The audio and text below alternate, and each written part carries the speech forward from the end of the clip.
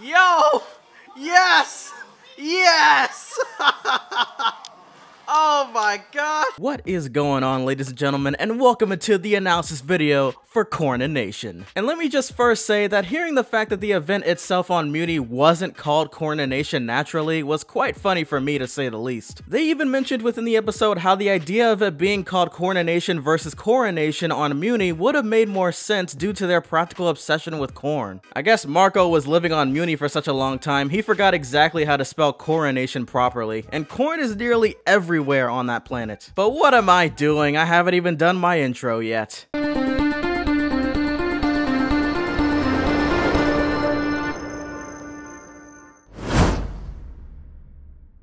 So today we have one episode to cover, and one massive episode to cover indeed. Coming from the previous episode with Eclipsa using her spell to be able to remain in contact with Globgor to inform him of her mother's instructions to potentially free him, we have Star, who keeps her word in organizing Eclipsa her very own coronation, alongside with Marco and Jana sending off invitations to many monsters throughout the kingdom. There was even an appearance of Babs, who I guess no longer has bronchitis, cause ain't nobody got time for that, Rastakor, whose body has grown exponentially as opposed to the way he once was in the episode Yada Yada Berries, but he still has them baby legs, so...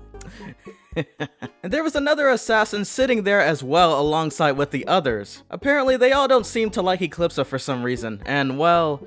since Rastakor is a part of their tiny group, they might also be in agreement with divide amongst monsters and humans like how Toffee was. However, that theory wouldn't hold up very well considering the fact that Babs and the other assassins seem pretty human themselves. However, they could be working together temporarily in order to get what they want in the end. I for one don't understand as to why they don't like Eclipsa in particular, but maybe Celeria and or Eclipsa's previous reigns affected both monsters and humans to some degree. Continuing on with the video, we're then shown with Star and Tom passing out flyers for the event, eventually stumbling upon Moon's new village for the humans on the verge of finding new homes. And to Star's surprise, Manfred is revealed to be free from the Yada Yada Berry stoning. He refused to go into detail on exactly how he was freed, but it was probably just due to the curse being lifted finally. He even goes as far as stating that practically everyone in the village opposed Eclipsa, since, let's be real, it was mostly true.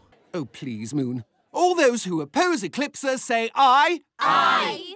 All right, that's enough out of you. Go, make yourself useful. Honestly, I'm happy Manfred got freed and moved away from serving Eclipsa. He obviously wasn't a true servant and never had interest in helping monsters in general. Surely Eclipsa will find an even better person to take the role as a more trustworthy companion. Star soon finds Moon and invites her to the coronation, who accepts it despite still having second thoughts about Eclipsa herself. She mainly shows up for Star due to noticing her maturity growth and knowing her hard work put into the celebration. River, however, decides to go out in the woods for the hunt of the bog beast of Bogaba, to which I thought was a person that runs into situations without thinking ahead, much like how River was trying to explain to Star that episode. Congratulations, Pumpkin! What? I am not the bog beast. Of course you are. We've all been the bog beast at one point or another. Old Eddie here has even been the bog beast twice. I never learn! Being impulsive and running into situations head first without thinking is your specialty, dear. I suppose there could be a potential threat River is right about, and even though his warnings are subtle and sound silly, for all we know, in the end he could be unintentionally referring to Mina Loveberry lurking around scheming throughout the forest. So, Tom and the rest make it back onto the auditorium, and Eclipsa gets her makeover by the Ponyheads again, only this time they don't overdo it. And I thought they were supposed to be in jail for plotting against Ponyhead and being some of the people technically responsible for knowing of Eclipsa's whereabouts during her supposed abduction. Plus, Star even mentions in the recent episode that Seahorse was even taken into custody due to being responsible for the fake kidnapping of Eclipsa. Now that Seahorse is in prison for kidnapping Eclipsa, Ponyhead thinks he's hot again. But he's in jail. They're never gonna see each other.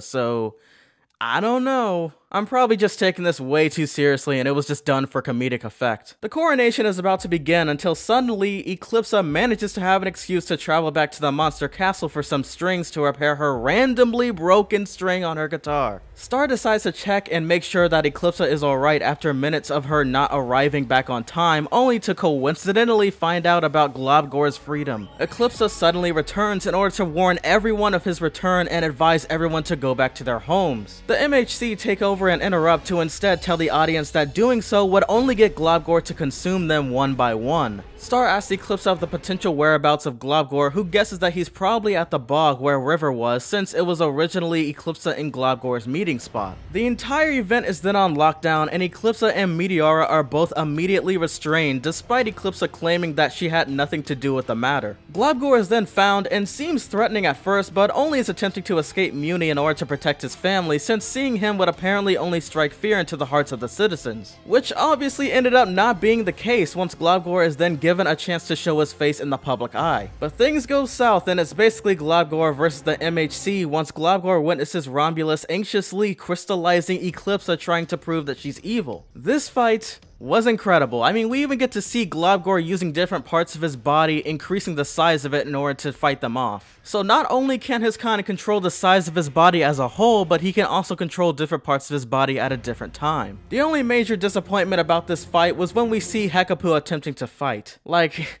didn't you try the same method to defeat Toffee and it didn't work out too well? Why are you still fighting using the same technique? Anyways, Meteora, while still locked up in her cage, dips down in order to free herself and get to Globgor, which gets the attention of someone in the crowd and then Globgor himself. This eventually gets Globgor to break free from Omnitraxis and save Meteora from the surrounding flames. Now, Meteora dipping down during this time could have been one of the major moments that Glosric was preparing her for in the future, but I also feel as if Mina, for example, is another large threat that he was preparing her for the most. Do you remember the last time Meteora went up against Mina? It's then decided that Globgor should be given a chance once everyone is encouraged by his actions and explained by River that he willingly remained in the crystal for the safety of his family. And this moment right here within the episode was a great one. I mean, when you think about it, River was basically the main one, besides Moon herself, who didn't exactly trust Eclipsa.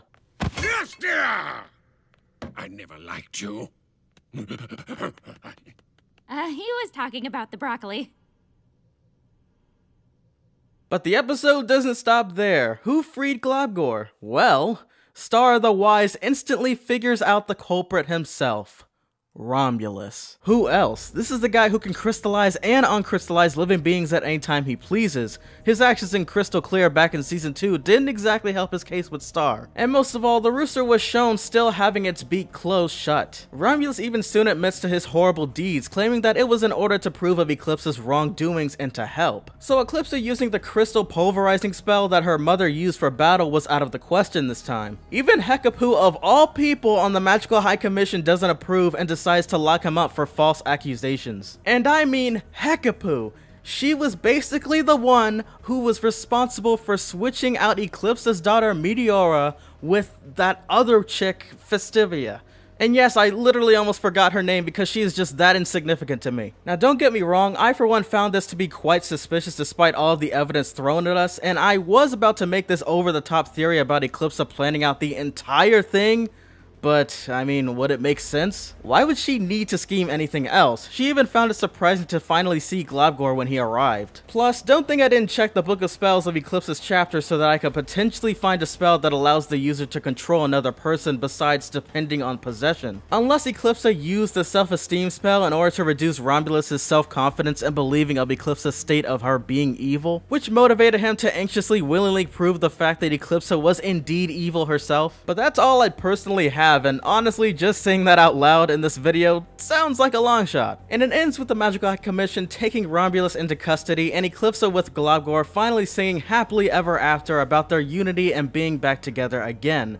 And man, we have my girl Eclipsa with that powerful singing voice. The episode then closes showing of Mina's main bird used as an experiment in order to later dethrone Eclipsa and restart the Solaria program flying around. And that bird is awfully intelligent, so I wouldn't be too surprised if it's actually trying to give information back to Mina Loveberry. Now as for those monsters I were referring to earlier, I wonder if they'll happily volunteer with Mina to take out Eclipsa or change their mind. There was even a short clip of the chameleon in the background from before who was about to yada yada Eclipsa, so it could happen. Plus, if they were planning to make the drop on Eclipsa, where were they? I guess they canceled their original plan after the whole Globgor incident went down. So once again, without further ado, thank you all for watching yet again another analysis video by TheNextBigThing, and I will catch you all.